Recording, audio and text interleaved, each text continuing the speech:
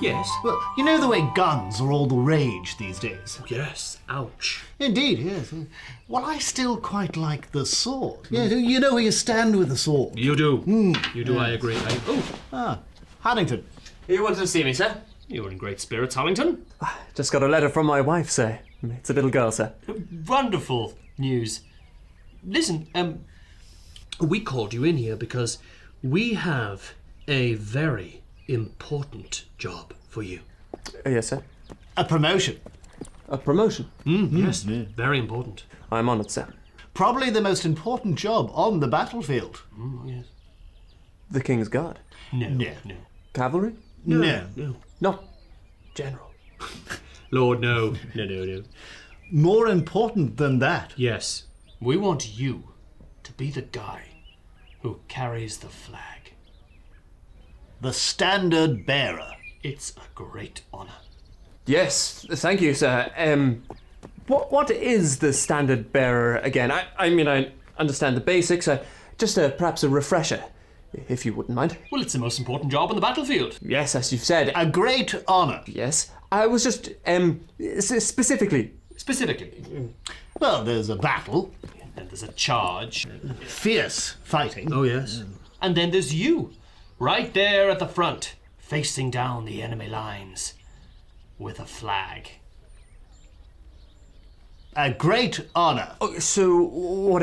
I've got a gun in one hand and a flag in the other. No. You kind of need to have two hands on the flag yes. at all times. Yes. The waving. Yes. Will I be armed at all? Of course you will. With honor and freedom. But there'd be some kind of armor, special, steel-plated... Well, that might slow you down a bit. We want you running straight in there. But you'll have something far better. The great protection of the flag. Great. Congratulations, Captain. I knew you'd instantly accept. Didn't I say so? Yes, you did. That'll be all, Hollington. Thank you, sir. So... Well, actually, I just had an idea there. Oh, yes? What about we attach the flag to a pole and then place that in the ground? Then I could do something else.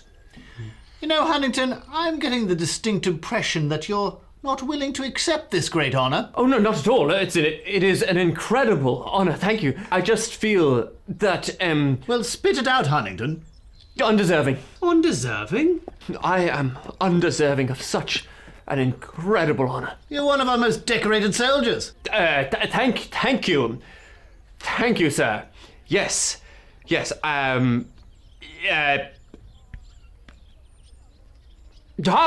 Hargreaves has just gotten married, and wouldn't it just be the most wonderful way for the General here to mark that occasion by passing the honor on to him?